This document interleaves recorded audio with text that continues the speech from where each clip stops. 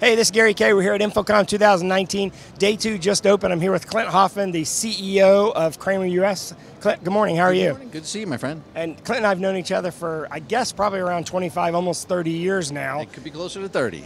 And before we even start on the Kramer questions, I want to ask you, does it just blow your mind how much this industry has changed and how products have evolved and how the technology just is literally has me awestruck at this show? Oh, absolutely. You know, we used to sell little black boxes, and now we sell software and solutions, and there's curved monitors next door. Yeah. It's just, it's incredible. Yeah, and you have some background with that, because back in the day, you were running the display division at Sony, back when everyone was competing on size and flat panel displays that were 4 or 5 inches deep. Yep. And here we have displays that are less the thickness of an iPhone. Congratulations, by the way, on your team, your tech support team, in winning the Rave Reader's Choice Award. I don't think that might be the first time your team's won that award. It is, and I can't tell you how happy we are and how happy they are. They deserve it, and it is just amazing. And so, you know, we try to. We know that we're in an industry where it's not about selling; it's about supporting, and that speaks volumes. Well, let's talk about Kramer. Tell us, kind of give us an update on where Kramer is, because I know Kramer, I think a lot of people in the early days thought of Kramer as a small accessories company, but you've gone through some major growth in the last 10 years. We absolutely have, and basically here at the show we're talking about what we call Kramer platforms, because if I used to sell you something that did A and I sell you something else that did B, if I can sell you something that does A and B is functionalities included, well, that's a better solution. And so that's what we're doing, multifunctional capable products under the heading Kramer platforms. If I could give you a quick example, so we take our VIA product. It's an excellent wireless presentation collaboration tool. But now we also put in codecs, so you can either use it as an encoder or a decoder for H.264. We also have digital signage capability. VIA now does streaming. It does. It can be the endpoint or the origin. And then we also have, it includes digital signage capability out of the box. And you can also put one of our Kramer brains in there, the intelligence, and have the CPU in the VIA be your CPU in the room. You don't need to buy a separate one. So we can start packaging all these things together in this new world of AV we live in and create these Kramer platforms. Yeah, I read an article, wrote an article, I should say, yesterday about some partnership that you have with a digital signage company to integrate the signage part of VIA. You want to talk about that for just a second? Oh, absolutely. So the basic VIA comes with some basic digital signage capability that in many cases might be good. But then if you want advanced digital signage capability, here at the show we're partnering with Signage, and you can come by and you can see how that works in cooperation with VIA.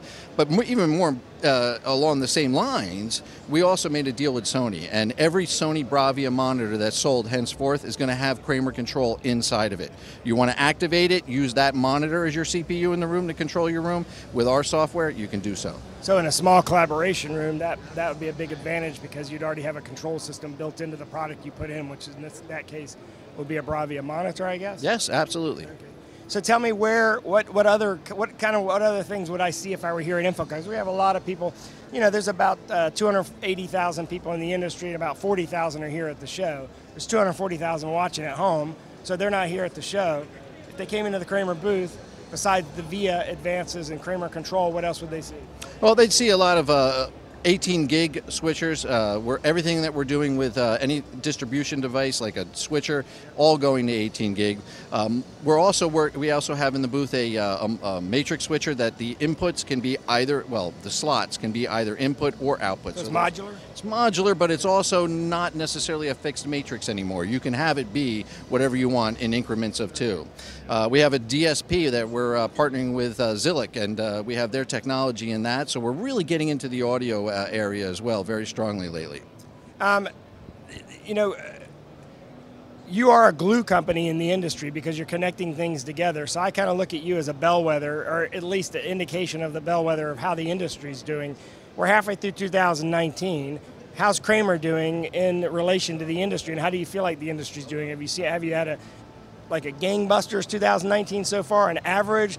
Can you give us some indication as to how economically the industry's doing? So I think the industry is very strong, okay, and we're doing very well accordingly. I think that we're on the precipice of a breakout, though. There's some of these solutions, this AV over IP stuff, we've been talking about it for years, but the actual capabilities that we see now, SDVOE, I think we're on the precipice of a huge breakout. But right now, very strong, tremendous potential. Speaking of AV over IP, that was going to be my next question.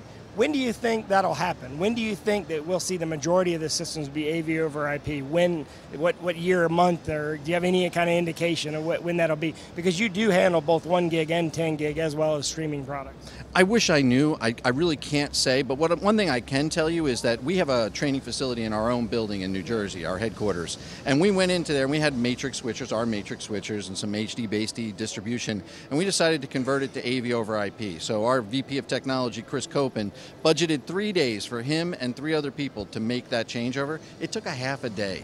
And once it was done, we had a half a rack space back. We had a rack that was full. Now we got a half of it back. All the power strips on that rack were empty now because it's all PoE. And we can go anywhere in the building and add a destination or a source with ease. So it's amazing. And I think, again, we're on the precipice of a breakout with that. Of course, if you want to see all of Kramer's products, you go to KramerAV.com. www.KramerAV.com. Yep. And Clint, congratulations on everything. Thank you. I'm excited for your success personally because you and I have been friends for many, many years, and I think they have the right person leading the company here in the United States. I'm excited for that. But I'm also excited to be here at InfoComm 2019 because there's so many new products here, and we got a lot more to cover. We're going to go around right now and shoot individual product videos inside the Kramer booth, so you get an individual look at all these products that Clint talked about. So what I want you to do is go to raypubs.com/InfoComm2019, type in Kramer in the video search window. You'll find all of those videos, watch them, so that you understand what each product does. Or, of course, you can go to KramerAV.com if you don't want to do that, but hopefully you'll watch our videos. Watch the videos. Watch the video. I say watch the videos, too. And by the way, congratulations on, was it granddaughter just graduated from high school? High school, yeah, I just saw exactly. that as well. Congratulations on that. I've gone through that as well with both my kids. So thanks for watching, everyone. Have a great day, and we got more to cover, so keep watching.